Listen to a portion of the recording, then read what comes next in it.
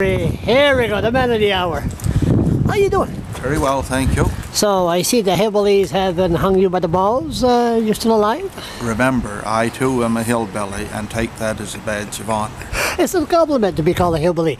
These hillbillies are educated. They know shale gas is bad for you. So you're a different hillbilly. So why did you vote to support shale gas? Charles, a week ago yesterday, I said that I wasn't going to support the Liberal motion, and I stand by that. But I still want to continue working with the people of York North. They continue to have questions, and I will continue to work with them to find the answers. Did you get any phone calls last night? Any emails? Certainly, there have been people that have been concerned about this for many months, and that certainly hasn't gone away. So how do you feel? Do you feel good? Do you feel bad?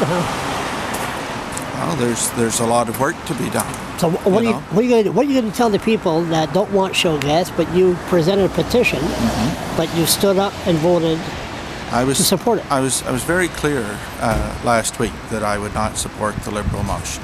It was a free vote. Was it the Liberal motion or was it the Conservative?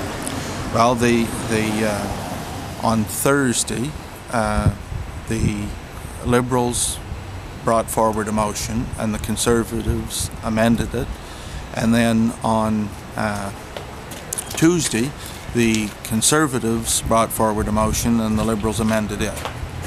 So it was actually the Conservative motion that we voted on. I'm a voter in your riding.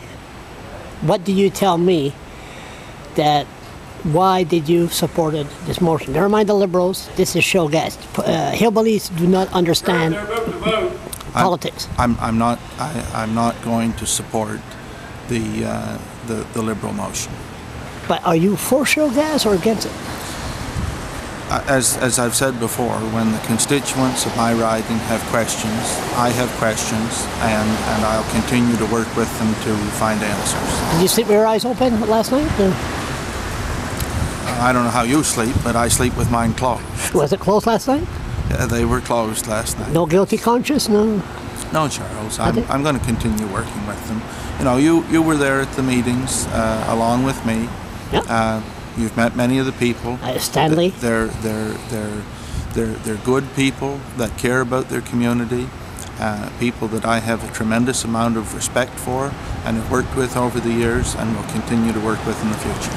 Thank you very much. Thank you. I appreciate that. Take care.